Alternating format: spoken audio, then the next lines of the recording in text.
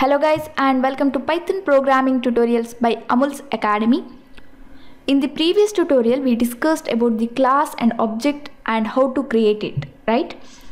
That is, to create a class we need to use a keyword class followed by the class name colon, and this is our class body.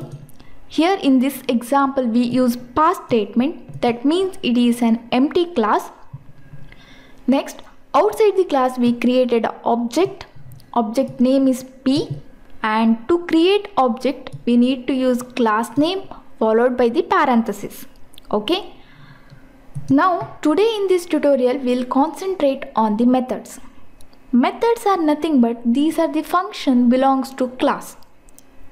We'll define a method inside the class, and to define the method we use the keyword def followed by the function name, or we can say method name.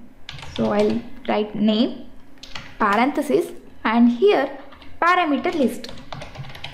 Okay, it is similar to the syntax of ordinary function, right? Then what is the difference between method and the ordinary function? There is a difference in the parameter list. Here in this method we need to add an extra parameter to the beginning of this parameter list. That first parameter of this parameter list refers to the object itself, and we use word self for this parameter. Okay, that is, the first parameter of every method will be self. Self is not a keyword, that is, we can use any word instead of self, but this self is strongly recommended by the programmers. So in our program we'll use self as the first parameter of parameter list. Fine, we'll see an example for this. First is def, then name of the method, so I'll use display, and here as I said first parameter should be self. Then if any parameter is present then we can write after this. I don't want any parameter, so I'll go to the colon, and in the body I'll type a message that is hello. Okay, fine. And outside the class I'll create an object. My object name will be person1, that is the class name parenthesis. Now how to access this method in the class? That is using object name person1 dot name of the method, that is display. Fine. Here we can see we are not passing any parameter to this display method, but here in the definition we can see a parameter, that is self.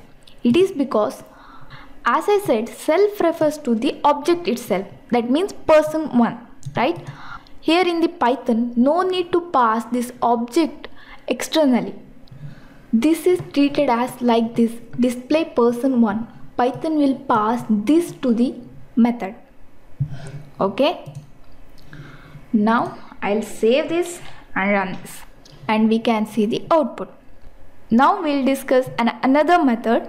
This is a special method. It is used to initialize the object, and this method is called as init method.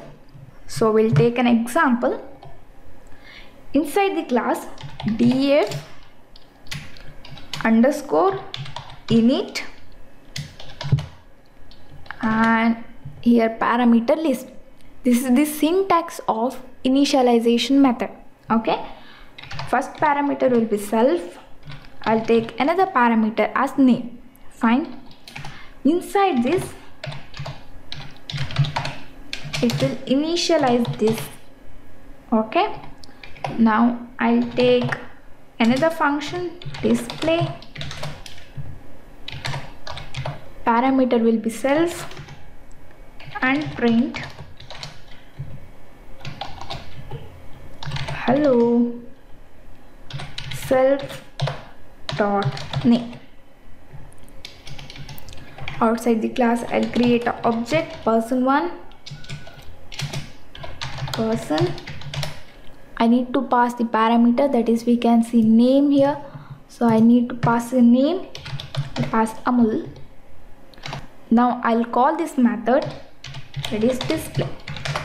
Okay, no need to call this initialization method because whenever the object is created, this method is called automatically. So run this, can see the output.